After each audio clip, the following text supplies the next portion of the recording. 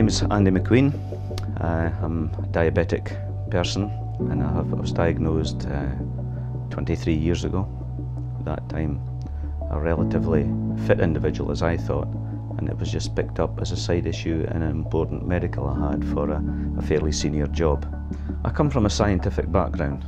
I am a chemist, so technical information in a written form is what I was used to in the early part of my career. But there's no doubt, in my opinion, that videos, a visual presentation of data, certainly simplifies it, even for someone who is perhaps technically competent to read it.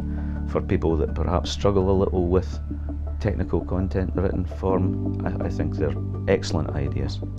And what I find is that going into the site on a monthly basis and looking at the graph, it reminds you of past mistakes.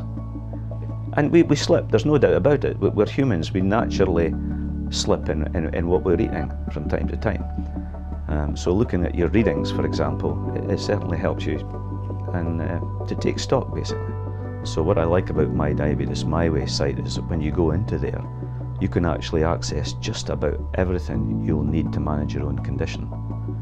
Because my belief is that the key to diabetic control for me is good self-management, good information, and really access to healthcare professionals when you need it. This form, My Diabetes My Way, allows me to input data that I have into the Scottish Government site, and once it's there, it's actually accessible with any healthcare professional who is needed to provide me with information. I realise that some people might find it a little confusing. If you're not used to using computers, yes, it can perhaps be a little bit tricky, but the only way to learn is to either force yourself to do it, or get someone who's a friend who'll sit down with you and say, this is how easy it is, because sometimes it's better to get someone to show you how to use a computer than get a book on how to do it. Now, different people access information or obtain information in different ways, but my view is that if you have a friend there who knows what they're doing and can help you, just get in.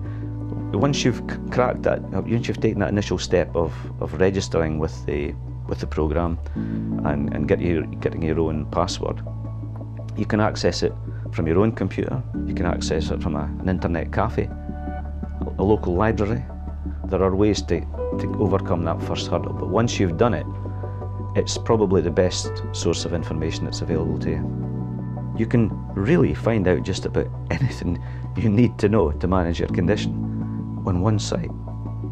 That's got to be worth pursuing and getting more people interested in.